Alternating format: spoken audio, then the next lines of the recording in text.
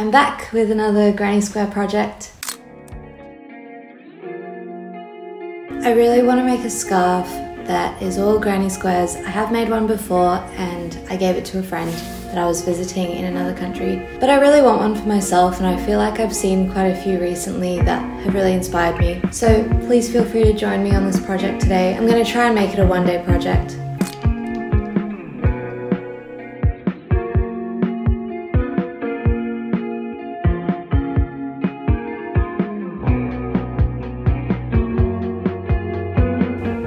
So I'm making a slightly different kind of granny square.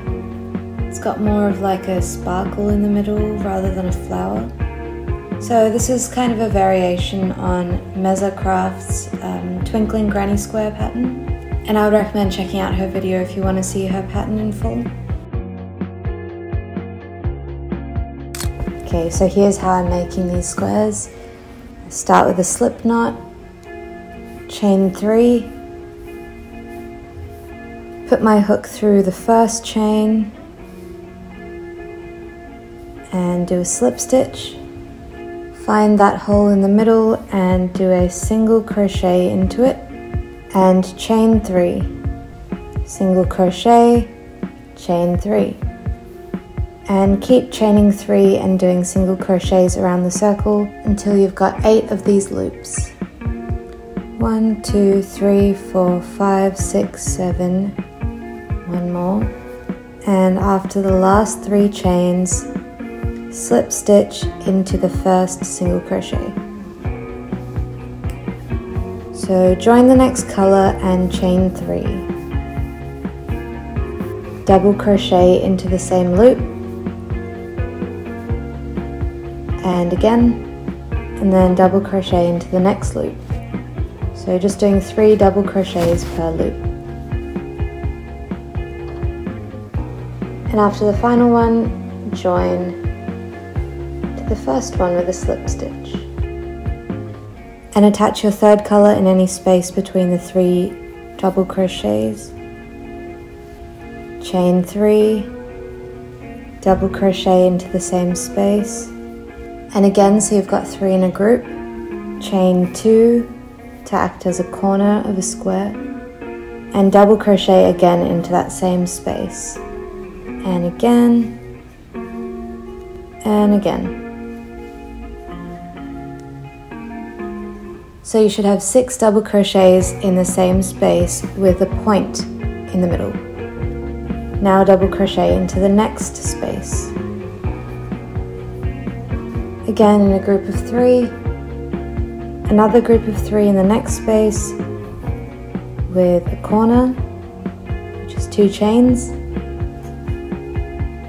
and another group in the same space.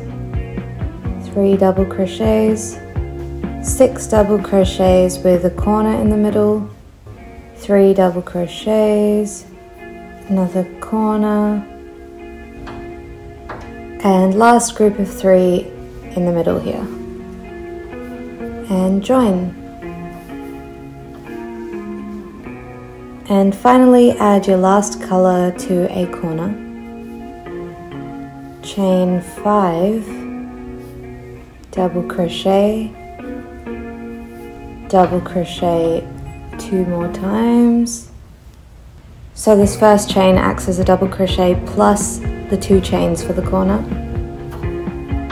And continue like the previous row.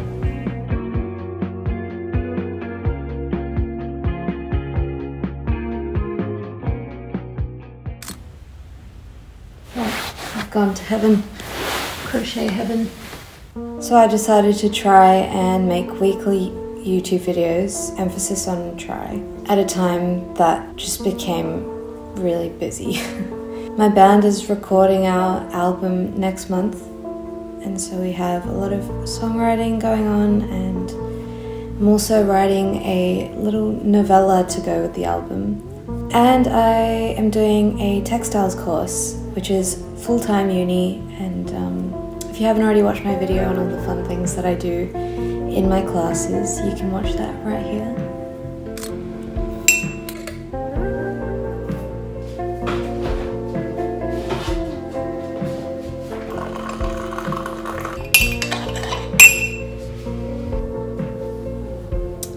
was time for a break. I tend to not notice the time going by when I crochet.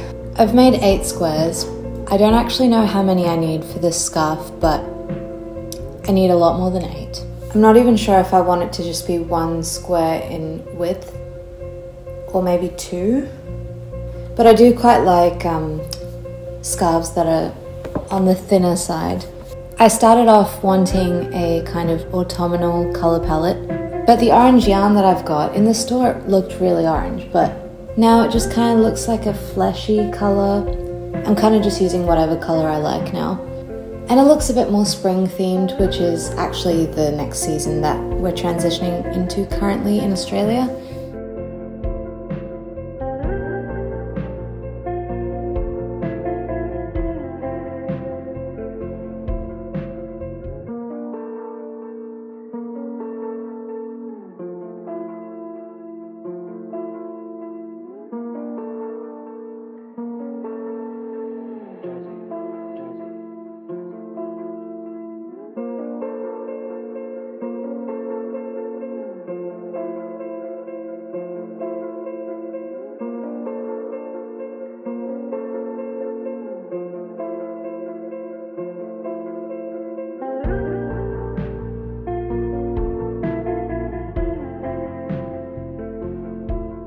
I'm definitely not finishing this today.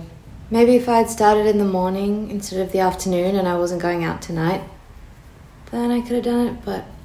The next day. So this morning I finished the squares and I've got them laid out in the order that I want to sew them. Obviously the colour palette has changed quite a lot from the autumnal brown, orange, red theme that I had at the start. I just can't help myself when it comes to blue apparently. I'm just so drawn to it, and you know, it's gonna match all my clothes. Let's get these attached.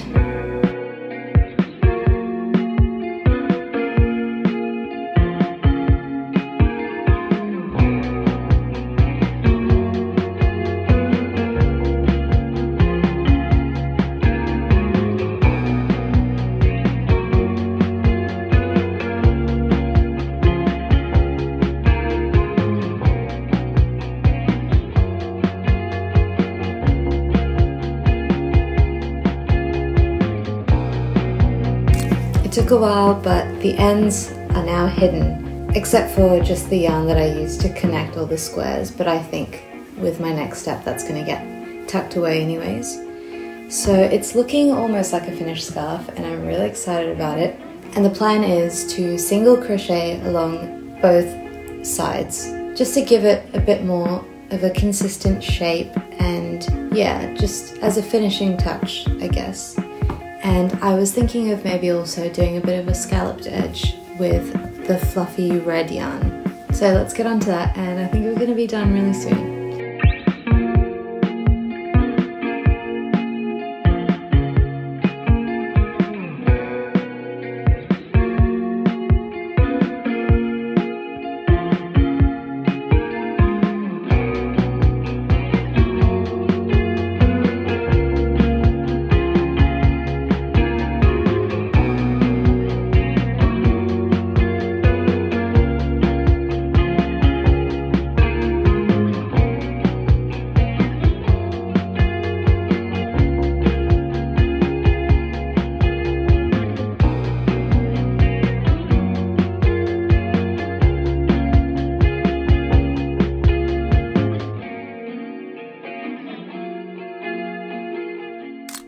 It's time for the reveal. So this is how the granny square scarf turned out, and I love it. I hope you have also made a scarf that you love or are inspired to make one. So thank you so much for watching. Please leave a like if you enjoyed this and a comment. It really helps me out. And subscribe, and I'll see you next time.